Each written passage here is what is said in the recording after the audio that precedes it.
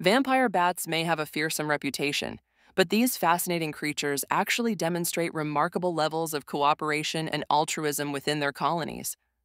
Unlike many mammals, vampire bats will readily adopt orphaned baby bats, taking them under their wing both literally and figuratively when a mother dies.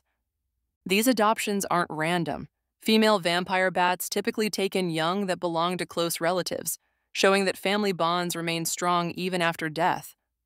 One of their most extraordinary behaviors is food sharing. After a successful hunt, a vampire bat will regurgitate some of its blood meal to feed colony members who weren't so lucky. This sharing behavior isn't arbitrary. Vampire bats remember which individuals have shared with them in the past and preferentially help those who have previously been generous to them.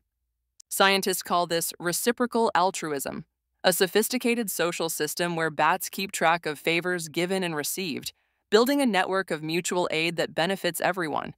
For vampire bats, this cooperation is literally a matter of life and death. They can starve to death after just 70 hours without a blood meal, making food sharing essential for survival.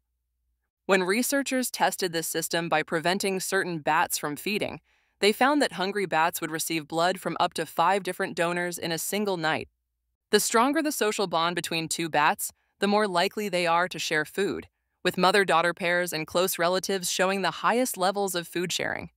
This remarkable system of cooperation reveals that, far from being mindless monsters, vampire bats have evolved one of the animal kingdom's most sophisticated social support networks to ensure collective survival.